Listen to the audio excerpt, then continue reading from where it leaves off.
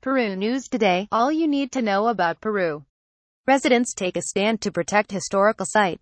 Residents of Puente Piedra are uniting to protect huaca Tambo Inga. Lima has 370 archaeological sites, all protected by the law. However, many of these sites have been forgotten about by authorities. Historical sites such as huacas are at risk of damage and even destruction from people and companies alike. In 2013, one of the pyramids that make up the Huaca El Paraíso in San Martin de Porres was destroyed when bulldozers flattened land for construction purposes. Recently, residents in Puente Piedra are fighting to defend the huaca Tambo Inga from criminal damage and the irresponsibility of local authorities. Many of the residents have resisted what local authorities have deemed urban development. One major victory for the residents came in 2007 when Tambo Inga was declared cultural heritage site. However, the huaca continued to be damaged and was a site of littering.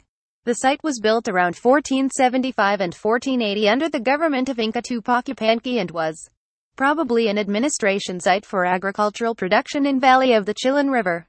Residents such as those in Puente Piedra are hoping to bring the attention of huacas to others and hope that others can start protecting other huacas around Lima.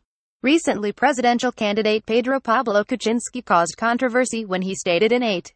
Would not it be better to be in a nice, green park you can put here where the huaca is? Quote, the huaca he was referring to is the Monterrey huaca. However, representatives of the political group have stated that his words have been misinterpreted and what he meant was near the huaca, not on it. Visit at www.perunewstoday.com. Also follow on Facebook and Twitter.